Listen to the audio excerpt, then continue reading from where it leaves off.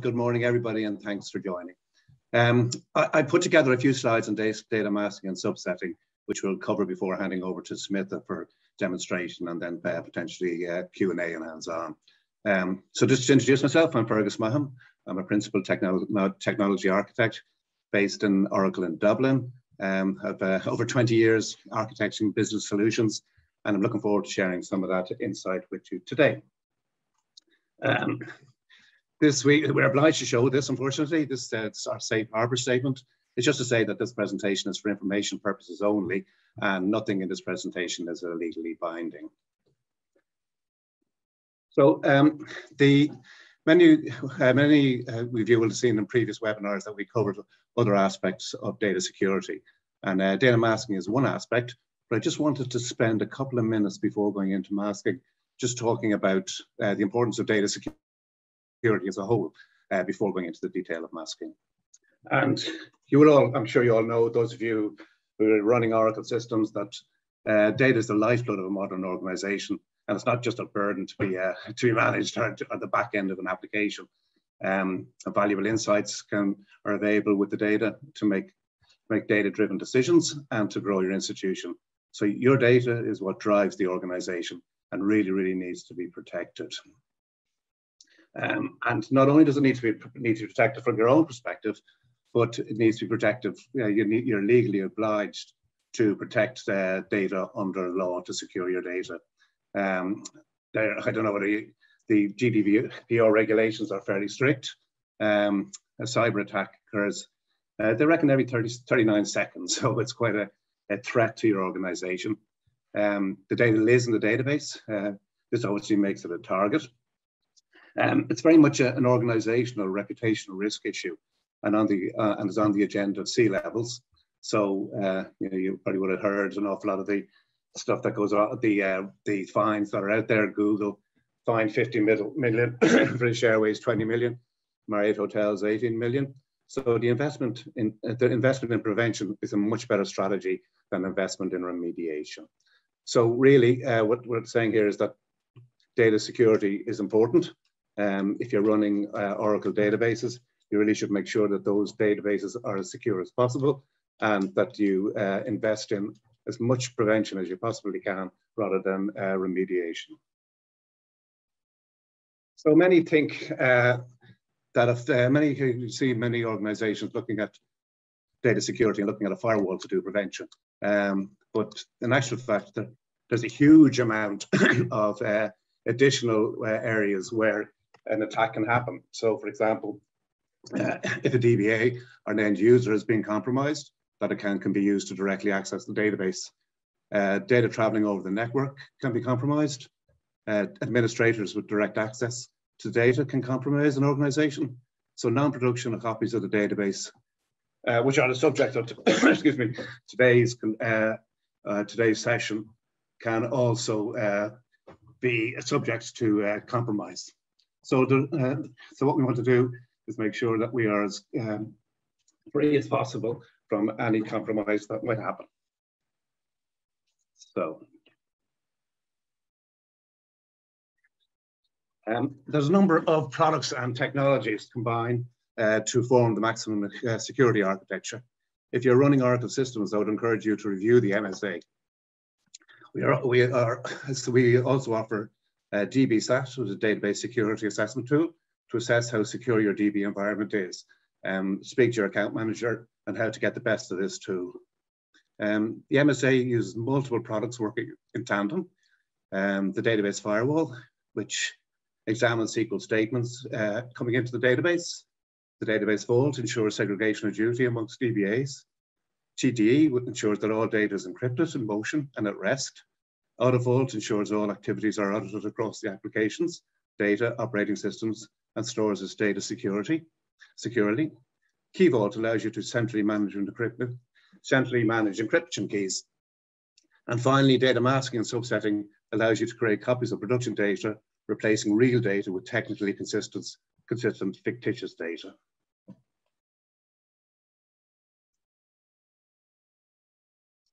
So now we're on to data masking and subsetting, which is really what we're talking about today. So why should you do data masking? Well, you can limit the sensitive data proliferation. So more copies of production data means more risk to a data breach. Often these are just direct clones of production. So normally, often you get production data being copied, making into non-production data, and they're just cloned. And in often cases, they're not subject to the same security as production data. You want to share what is necessary. So often companies have to share production data set with internal or external parties, or development partners, testing partners, freedom of information requests, etc. To do this, we must be able to obfuscate or remove sensitive data.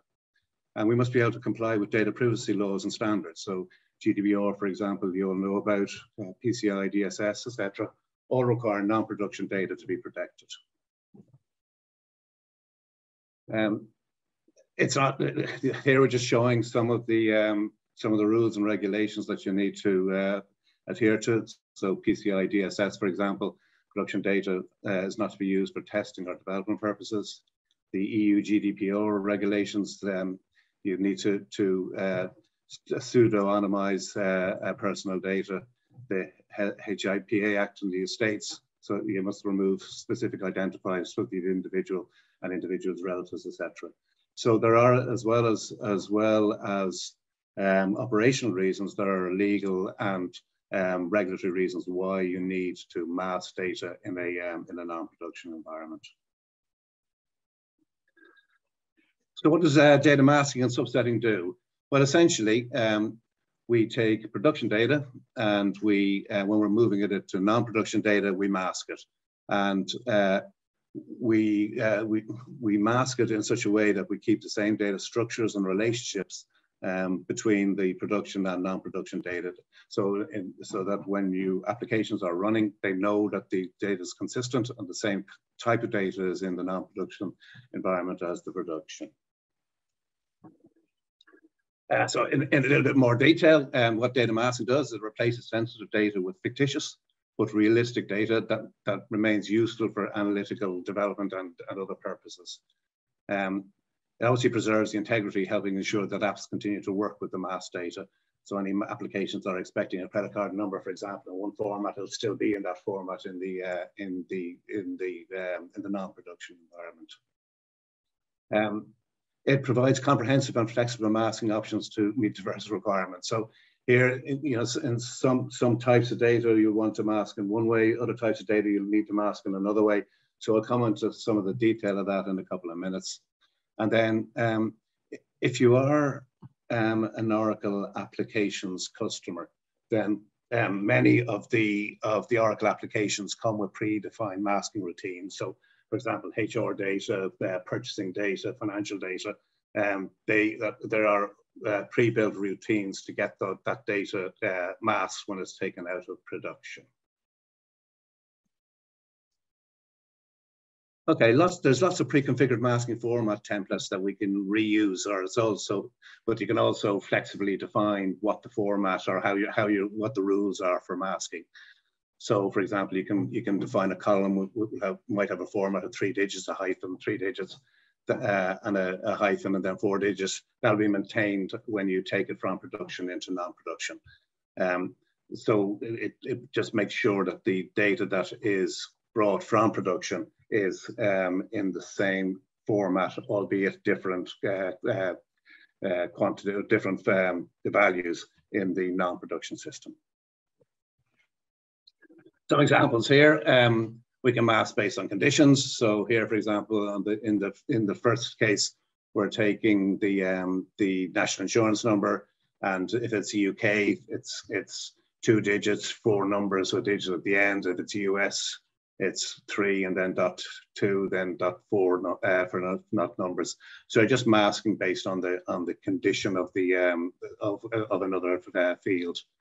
You can do it as simple as shuffling records, where you have a record of a particular individual or field is shuffled and made into another, applied to another. It's just literally shuffling records. We can also deterministic, that say, for example, we want to mask employee identifiers consistently across all schemas and databases. So you mask the employee, and that employee records or fields or table is automatically kept the same, masking across HR and finance, for example. On the next slide, we'll give you a fuller list of what they all are. So, we've got conditional masking, which we covered. Deterministic masking, we covered. Compound masking can be quite powerful, where we want to, where we have a number of fields that could form a group, for example, like a address group for state, postcode, country, have that as a group, and then that automatically is masked like that across all masking activities in non-production environments. So a whole series of different methods and transformations that we can use. So that was masking. So what we've done with masking is taken production data and masked it sensibly into non-production environments. The other side of the masking and subsetting suite is obviously subsetting itself. So what subsetting allows us to do is to take a subset of a production database, or any database for that matter, but it's normally a production database, and reduce the size of that data. A number of reasons why you might do it. It obviously minimizes the risk of minimize risk by sharing only relevant data with internal and external teams. So once again, if you're sharing data for development purposes or reporting purposes, then we can size down the production database to reflect that. Storage is obviously a very costly, can be a very costly overhead in an organization. So where we have a proliferation of non-production systems, then the more and more that we have, the more and more expensive that it can become. So if we can reduce the size of it somehow by subsetting, then that obviously becomes, that's obviously very attractive.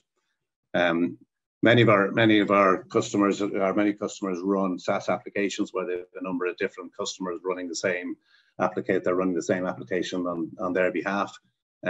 Where you want to try and perhaps extract just the data relating to a particular customer or subscriber, then data subsetting is obviously a way of doing that. And if we want to perform research and analysis on a subset of data, then obviously data subsetting is a good way of doing that. And any e-discovery are looking to find subsets of data or discovery of some type of data within the production database, then we extract subset of data as part of the e-discovery request is very powerful. How can we go about doing it? Well, there's a whole series of methods of subsetting your data. You can do it on a relative table size. So, for example, just take the first 2 million rows or 10% of a table, a relatively simple way of doing the subsetting. We can do a condition-based where, it would take all sales for Asia, for example. So we're literally looking at a proportion of the production database and extracting that. Or we can, if you're using the Oracle partitioning, then partitioning is a method of subsetting. Is just some of the table partitions that you've already created. You can use them as the basis of creating a subset of the data. So how do we go about implementing the masking and subsetting? Well, the first thing we do is there's 4 phases in it. We discover data and relationships. We looked at the masking format and templates and what our masking goals are.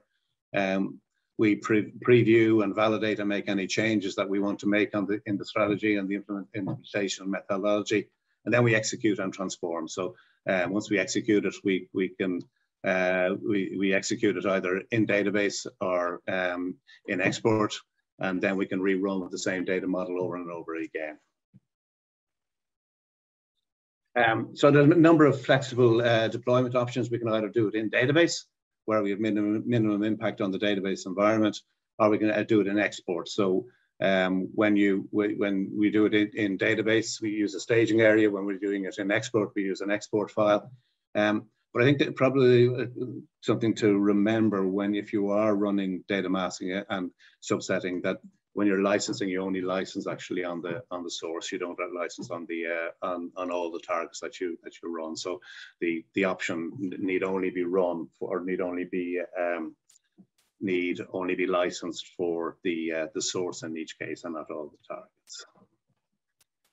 So I think that's probably enough from me in the an overview of data masking and subsetting.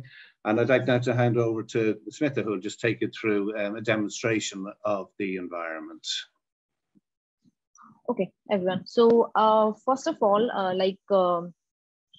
Fergus have already told you the steps of it, and we know that we have to run 4 steps to do the data masking and subsetting. Okay, so I'll show you what I have prepared.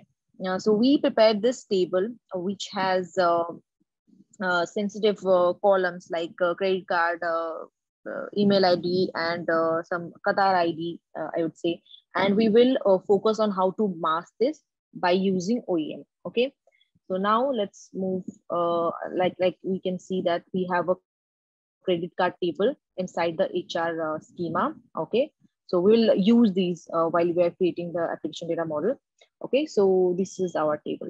Let's move into the OEM part. Okay, so this is our so first of all, let me show you the Live Labs link where you can go and practice by your own.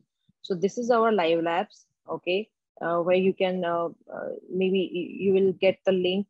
Jordan can share the link with you. Let me go to it. So here you can find the data masking labs.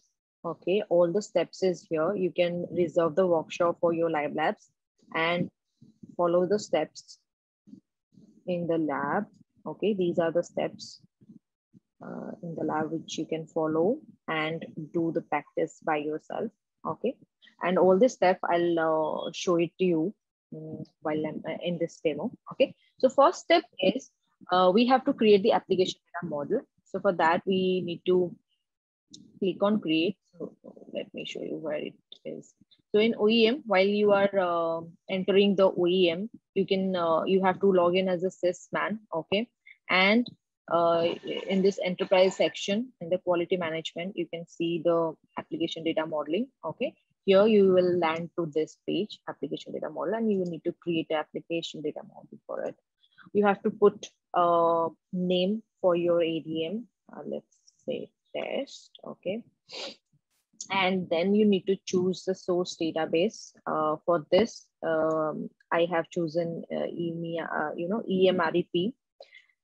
And then continue. It will show you all the list of the schema it has. Okay, and like I said, we are created one table in HR schema, so I'll choose this schema. It will consider it as an application. Okay, all the schema will be considered as an application, so you can choose one or more than one from the list and continue. And your job for the create application data model will be generated.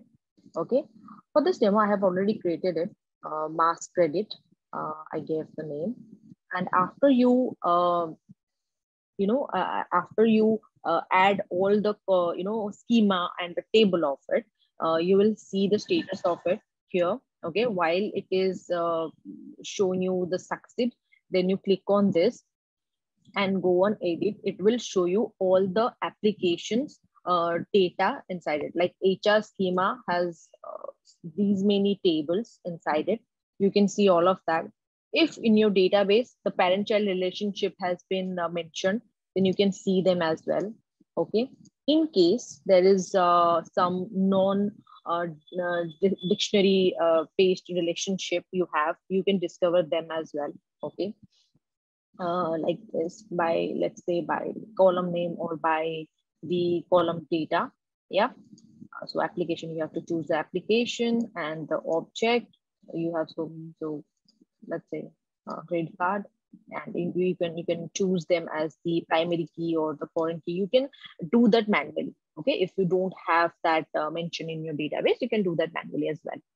So here you can see like it will discover all the parent-child relationship as well. And then we have the sensitive column. We have to choose our sensitive column, like for which column we want to mask. Okay, so for that, we will create a discovery job where we choose the application and the sensitive column type. Let's say for our demo, we'll choose credit card, email ID, and the Qatar ID. Okay. Yeah. One more thing. If you have sensitive column type, I mean, you have some column which is not there in this list, you can create your own as well. Okay. I'll show you how. So while you are in application data models page, here is the action. You can go to the sensitive column type. You can see all the listed all the predefined sensitive type here. If you find any other or you want to create your own sensitive column type, you can always create. Okay, like I have created this Qatar ID. Okay, so for that you have to put your column name and it will search for the search pattern. You have to give some details like column name. It might be Qatari ID, it might be QID, it might be only ID. Okay, it will search by that name.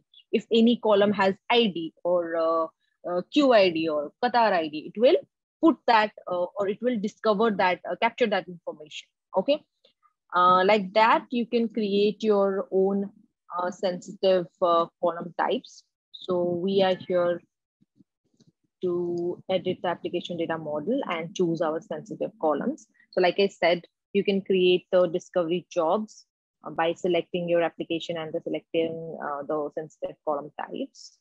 And then in the discovery jobs, you can see like this. You can see the columns which have this credit card number or email ID. You can see all of them, all the table which has these columns. You can see them in here. Okay, and then you have to choose which table, which column you want to select as a sensitive data type. So for our demo purpose, we have chosen this credit card table. Okay, and this email ID, and in credit card table, credit card number ID. So we have to change the status from undefined to sensitive. So you have to choose that particular row, and here you can choose the status of, you can change the status from undefined to sensitive. And after that, while you are click on OK, you can see your sensitive types here. In case you have your discovery job has not discovered some columns, or if any column added later point of time, you can always add that column manually as well. Okay, so by this, you can add your column manually. You can search for application object. Here it will came and you can just choose it. Okay, like this, you can do this. So application data model is done. So what we have see in it is, we have collected the metadata of the application. Okay, our application is HR, and inside it we have object called credit card number, and we have selected some sensitive column type as credit card number, credit card, email address, and the Qatar ID. Okay, so our application data model has been created. This is a one-time process. You can reuse it, repeatedly reuse it. Okay, so let's say you want to you have added some more columns. You just need to add that column to this application ID. No need to create that from the scratch. Okay, so first step is done here. Now we will move to our second step, which is we have to create a masking definition. Okay, so for that, we have this masking definition created. Let me show you this. So while you are going to the masking definition page, it will ask you for the name. You can give it by your preferences. And here you have to choose the application data model, which you have already created. Okay. And according to that, you can see the reference database of it. Okay. Now, the sensitive column we have chosen there, we have to add them and choose a format for it, suitable format, masking format for it. So for how to add it, so we'll click on add, we'll choose the schema, Okay, and click on search. So all the schema sensitive type schema we have chosen will be given here. You just need to click on add, and it will be present in this page. Okay, and then the next step is we have to choose the format for each sensitive column. So we'll click on format. Okay, now here as you know already that we have their predefined formats in our library. Okay, very extensive centralized formats we have. Let's say you can export them from the library, or you can create your own. Okay, there are two steps. So if you want to export them from the library, like you said, like you can see here, for credit card details, we have so many type of formats present here. Okay, you can select one of them and export them, import them. Okay, or you can create by this format entry. So we have array list, we have delete, so many formats type we have. You can use these combinations to make a suitable format for yourself. Okay, and you can see, you can preview or validate the data before applying the mask job. Okay, so here you for credit card details, I created a format, and I can see the sample after masking. My data will be look like this. Okay, if I'm happy with the result, I'll go ahead. If I'm not, then I can change it here. Okay, before doing the masking job, you can do always change these things. So for credit card, like credit card, we will create for email ID. Like email ID, I have chosen this for @ and domain name. It should be a fixed string, like @gmail.com. Okay, and before that, what we have the name, that should be randomly generated characters. Okay, and if we see the sample of it, we can see this here. So after masking, you can see your data like this. The name will be randomly generated, and your @ domain name will be @gmail.com. Okay, so like that you can do. And another one I have created for it is Qatari ID. So I have the ID with me. So I have created a array list of dummy data. Okay, I have 10 data in it. So what it does, it after masking, it will take the mask, it will take these data and put that instead of original data. Okay, so like you can see here, and if you can see the samples of the data, you can see one of the data from these values. Okay, I have created my own array list. Like this, you can create your masking definition and add your own format, masking format for it, suitable format for it, and then click on okay. Okay, now our masking definition has been generated. So we will generate the masking script for it. Okay, and for that, we have two approaches. For masking, we have two approaches. One is mask in database, another one is mask in export. So mask in database means, let's say you have already cloned your production database to non-production database, and you want to mask inside that database all the data in that database. You want to mask that, then you have to choose this result. Okay, you have to choose this masking database approach. And if you want to share that information, let's say you have thousands of rows, but you want to give a testing department some 100 rows or something like that. Okay, so always then you have to mask in export, or you can subset the data after doing this masking job and all, creating this masking definition. You can subtract the data into a dump file, and that dump file you can share with your partners, your third parties, your development team or testing team, like that. Okay, so here we'll check on masking database, and then in named we will give a database credentials, and you can always schedule your job according to your preference, like immediately or later point of time. You can give that as well. Okay, for us, we will choose immediately and click on submit. Okay, so now our job for the creating the generate the script is now ready. Okay, here you can see the status: script generated for job scheduled. You can refresh it and you can see the status will be changing. Okay, you can see a real-time status of it. So while we're doing this, it will take some time. Actually, it is dependent upon your database size or your data of your database. So it will take some time to generate the script. In case you have in-house scripts or something like that, you can import them as well. Okay, so these are some things. And if it's not ready, okay, now we can see that our script is generated. So now we will move to our last step, which is schedule a masking job. Okay, now here you have to give your masking job name. Your database will be like that. Okay, and then the approach which you have selected before, masking database or masking export, you have to select that. And this step you have to check, like because we always recommend that you should use this because it's a static masking. So whatever you will change, it will not you cannot retrieve that.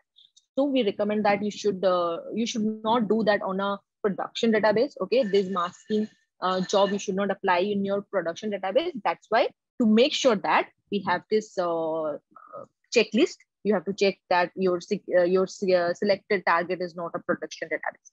Okay, now then as usual, we have to give our host credentials and the database credentials, and here schedule the job immediately or later point of time. Okay, and then submit.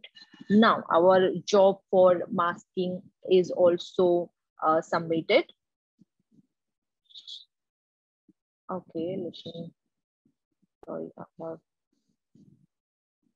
chosen a wrong masking definition. So for our definition is masking definition 82. Okay, all the steps are there. Okay, our masking job is scheduled. Okay, again, you can see the masking job running, the real-time status of it. It's running in which stage or whatever you can see in that. So while it's doing it, let me show you that you can also create your masking format. Okay, like I said, we have our centralized and extensive format already in our library. But if you find that you want to create your own format, or you want to customize your formats, you can do that in this section. Okay, you can choose any of them, you can edit it, or you can view, you can create like these formats, or you can export your in-house scripts, or you can import from here and apply that in your database. Okay, so how to create it? Let's say I'll choose a format here. I'll choose create like. Okay, you will give your name to the column name, or what you want to select, like let's say ID or email ID, or let's say we have Aadhaar card number. In India, we have Aadhaar card number, which is a sensitive data. Okay, so I'll put that column name, and then the sensitive column type you have to choose. So for that, if you have anything in this list, you have to choose them. Otherwise, you can create your own sensitive type, like I've shown you before. Okay, and then you can put your formats like this, or you can choose the functions from the list. Okay, you can do that. So we can now see that we have created our application data model. We have created our data masking definitions. We have seen that how to create our customized format library, and also we can create our sensitive column types. Okay, now we are in the last step where we have done just schedule our masking job, and you can see that, so that yeah, our masking job is succeeded. That means our data has already been masked. So let's see the results. Okay, this is another tab just to show you that we have data changed or not. So I'll what I did is in this I'll create another tab in SQL Developer, and I want to show you the result, before after result. Okay.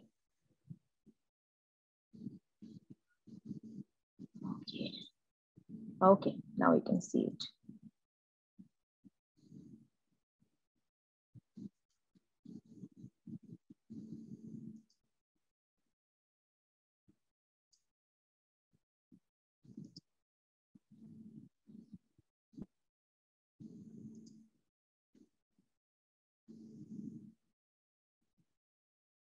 Do the job, maybe I have done some.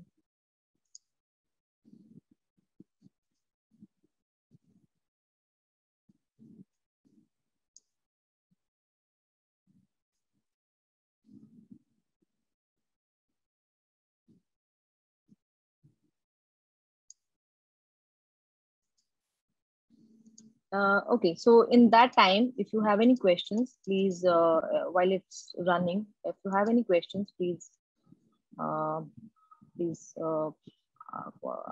question that. I'll try to answer this. Sorry, did I? Okay. Okay, where it is.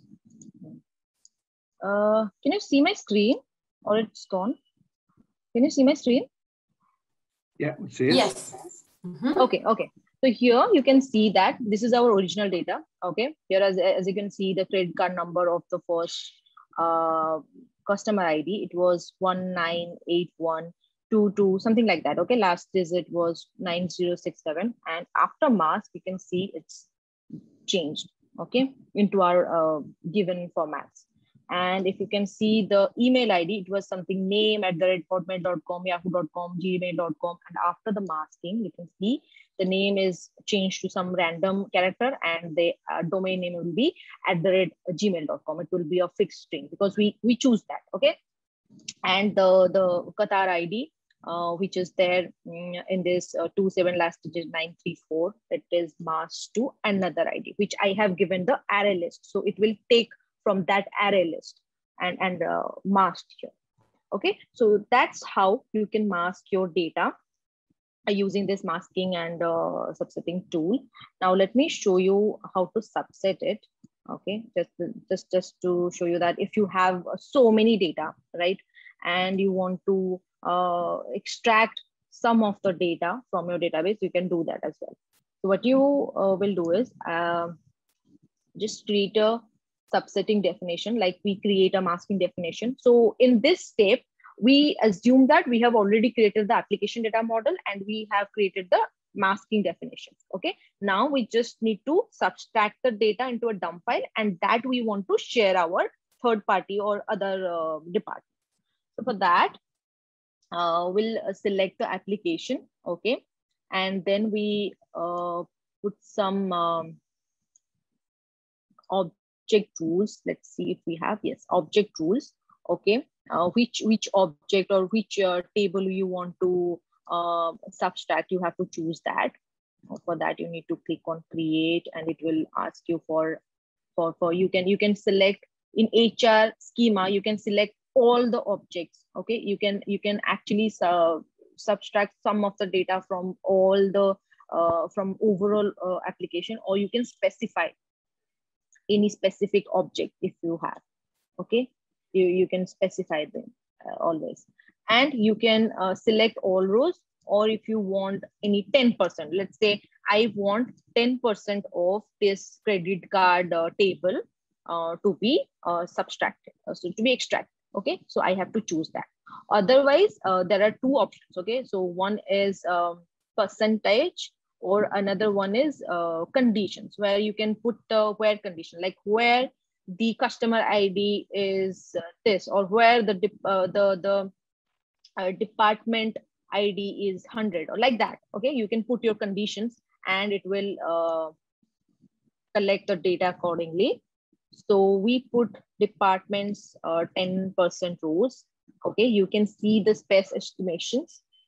Okay, in your HR, you can see here for departments we have 10%. So some of the rows, 27 rows. Okay, you can see that it's taken the 23 rows from there. And here you can choose the data masking definition, like it will mask your data, then put into the dump file. So for that, our masking, subsetting definition is created. Now we will generate the subset. Okay, we will click on it and then action, then generate the subset. Okay, it will ask us for the credentials. Okay, Host credentials. Okay, okay. And then it will ask you writing subset data to export file, or you want to delete the data from the target data type. So here are the options. Okay, writing subset data to a dump file, or if you choose this option, it will delete 23 rows in your database. Okay, the rows which has been masked, it will delete those rows. So like this. So always it is good to go with this option, like writing the subset data to export file. Okay, and then click on continue. Okay, now it's given you the location where you would like to put the dump file. Okay, you can put that, or you can select your own directory path if you have created any. Okay, you can select any location of your own. Okay, so let's say I have chosen temp. So after the data pump file name also you can put here. Okay, so after this subsetting, it will create a dump file named test, and it will located in temp. So like this, you can extract your data from a larger perspective. I mean, if you have so many data and you want to extract some data, you can subset that. You can mask that in parallel and give that to different departments and all. So that's all for the demo part.